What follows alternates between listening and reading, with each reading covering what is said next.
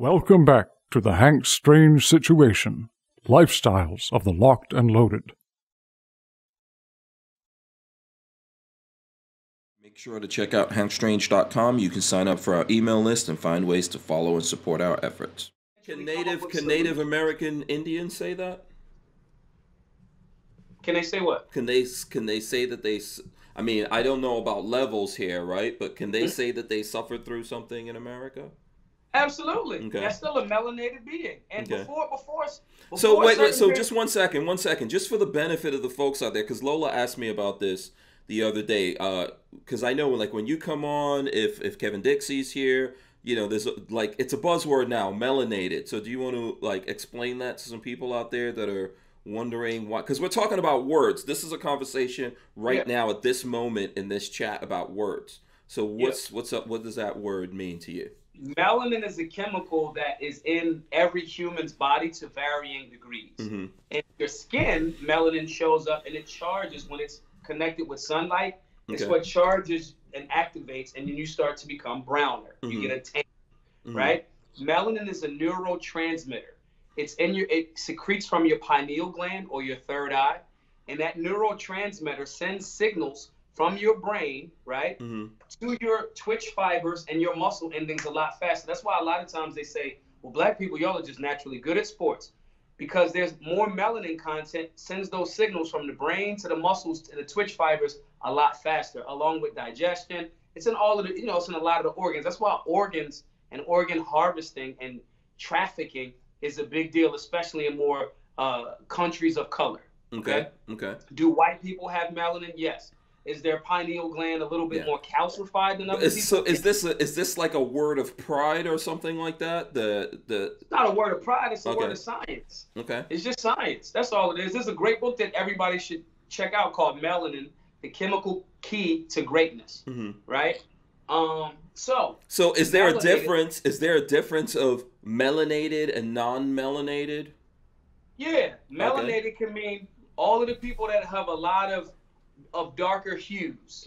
Non-melanated, meaning skin tone, don't have as much dark hue. Okay. So you could be Native American or indigenous to this place that we call America, i.e. Turtle Island, and you could still be melanated. So for example, up until I forget the exact year, so don't quote me too hard, but there was a time where indigenous people were also classified as Negroes, Negro, black Americans. Okay.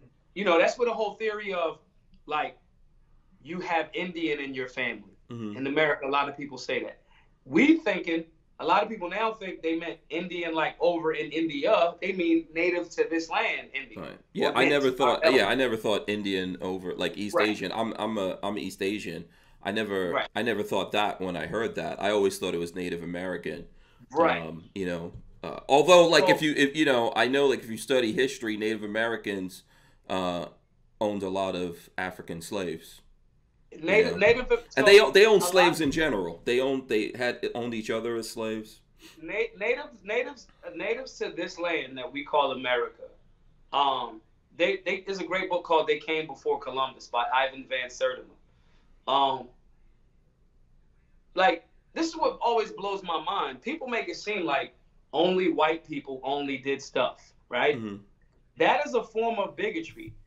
If I get too powerful, I might create slaves. I wouldn't. But my point there is to say that someone, just because they're melanated, didn't have the capacity to keep captives. That's not true. Now, did the Arabs that infiltrated Africa first, did that along with the Europeans, did they create a type of very, very brutal slavery that did not exist prior to? Absolutely. Chattel slavery was some of the most dehumanizing ever. However, that doesn't mean that black people in America didn't own humans, right? That indentured servitude across the globe wasn't a thing before pre-America. Okay, so hold on. I'm not trying to. So the word chattel slavery, I'm going to assume you're referring to slavery where the people owned are looked at as cattle. Yeah, right. And their children and their children's children are property, just like, I've owned goats and stuff like that. And so you're saying that prior to the invention of that, there was no kind of slavery like that? No, that's not what I'm saying. I'm saying slavery existed in different types of forms. Chattel slavery, the MAFA, M-A-A-F-A, during the transatlantic slave trade was the most brutal, and because slavery existed, indentured servitude was a form of slavery.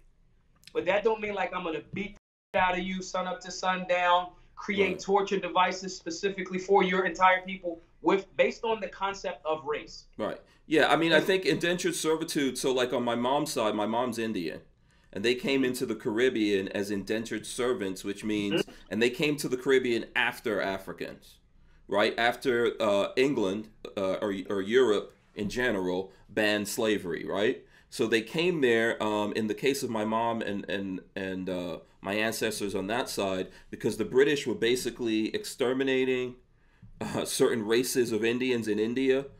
You know, like my mom's descendant of the Madrasi Indians, and a lot of them were thuggies, where the word thug comes from.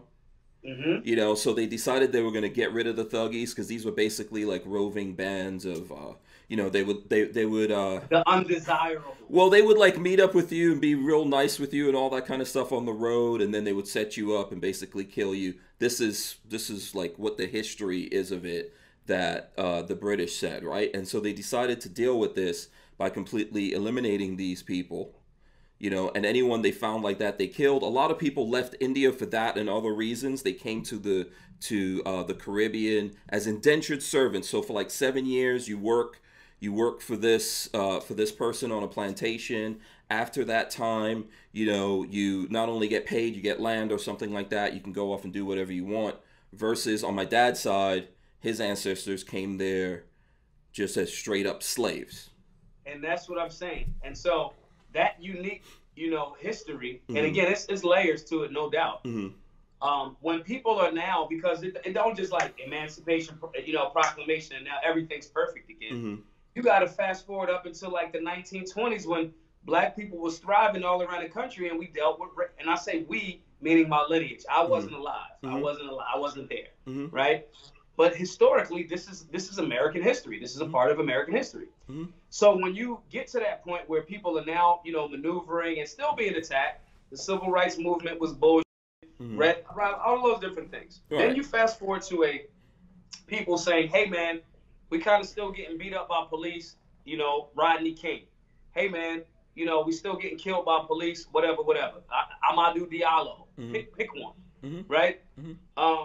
I agree with those conditions that are there that people need to bring attention to, and that's what Black Lives Matter was supposed to be. You know, what it's turned into is some other that I can't really rock with. Yeah, it's a tough deal. It's a tough deal. A lot of things in life are perspective, and if you didn't experience something or you didn't experience it from that perspective, it's tough for you to deal with it, right? So. Like I can understand where you're coming from, because regardless of whatever happened to me anywhere else in the world, when I came to live in America, I can't escape who I am on the outside, right? And so I had to deal with a lot of different things. So that's, to me, it's not something that I can argue, because I had to live with that and deal with that. There's some people who never lived with that, or from their point of view, there's some people who dealt with things like that from the opposite side. So like I went to school, I grew up in Far Rockaway, New York, and at that time it was mostly Black, a lot of people from the Caribbean, Africa, etc. You know, and there were very few white kids going to school with me. Those white kids would get their ass kicked on a regular basis by Black kids. I mean, I remember me and my friends would get into fights all the time because, you know, we had friends that were white, and we didn't appreciate, you know, people trying to jump them and do all that kind of stuff, right? That's my friend. Why are you trying to beat up my friend? Yeah, and for me personally, I went through a lot of that, like being, you know, someone who's mixed and all that kind of stuff. I think when I came here to America, I had a British accent, so I just, you know, I fell into categories, let's put it that way, right? So I think a lot of this is experience. Some people just don't see it, you know, or want to pretend it doesn't exist. Some people see it from this point of view. Some people see it from that point of view. Ultimately, to me, like when people tell me, you know what, we're having this conversation, I'm out. What that usually says to me, so you're close to this. Right. You know, when for me, I'm not close to anything. I think that's like you. I've never had a conversation with you where you said, dude, I'm not talking about that. I can't talk about the race relations in America. Yeah, we could talk about it. This is how we learn. We can, like, how can I say, simulate someone else's experience. Just listen to the guy. Right. Yeah. And then understand and say, no, I can see where they're coming from. And that's the position that I take with BLM. Mm-hmm. I'm able to go, I know officers that, mm-hmm. you know, I'll never be a rat. Mm-hmm. I'll never tell, like, I'm not doing anything unlawful at this point. Mm-hmm. I'm just not a rat, though, right? Mm-hmm. So generally, I limit my interaction with law enforcement. Mm-hmm. I mean, if I'm at the range, so it's not a big deal, but that's part of my conditioning, right? Mm-hmm. With that being the case, I know officers that put that uniform on mm-hmm. to really help the community. To, like, really, man, I'm gonna protect the people from the bad guys. Mm-hmm. I'm really gonna do my thing. Mm-hmm. With that being the case, those guys feel like they're hemmed up by their sergeant or their captain or their precinct mm-hmm. director and things of that nature. And they like, yo, man, they trying to get me to do this bullshit. I'm not out here to, like. Well, and they have rats within their thing too, right? Because if they're not going along with everyone else is doing, and then they're a rat or they're a traitor or they're crossing and that's what I'm saying. They hate it. They hate the concept of rats. Now, there's a similarity. So, for example, teachers. There's some teachers that want to just teach. I just want to empower these young minds. Mm-hmm. But they're restricted by the curriculum of the school district and the superintendent and their principal and that system. But they really, really want to do the job that they signed up for. Mm-hmm. Same thing with some members of BLM that's on the rank and file side. Yo, I'm just trying to highlight these social issues. Hawk Newsom is a friend of mine. He runs the BLM chapter in one of the boroughs in New York. Okay. But they won't. That's the guy that, I don't know if y'all saw this footage a few years ago. There was a Trump rally, and there was a guy from BLM that got up there, and they gave him the mic, and they communicated, and it was a really beautiful moment. This is the same guy that they calling a terrorist right now. Okay. Right? With this being the case, no one's talking about during COVID, they fundraised to feed elders that, you know, Meals on Wheels couldn't get to them. You know what I mean? They're not in alignment with breaking up the traditional family values and all that other good stuff. So what I'm sharing with people is insert anything, law enforcement officer, mm-hmm. teacher, grassroots BLM member. Mm-hmm. There's the ability for people that's on the ground dealing with actual people, dealing with the real issues that are not in alignment with some made-up mainstream, mm-hmm. high-level corporate-sponsored bullshit. And that's what I think on the higher levels of BLM, what it is. But I think and I've been around the country 8 times at this point. Mm-hmm.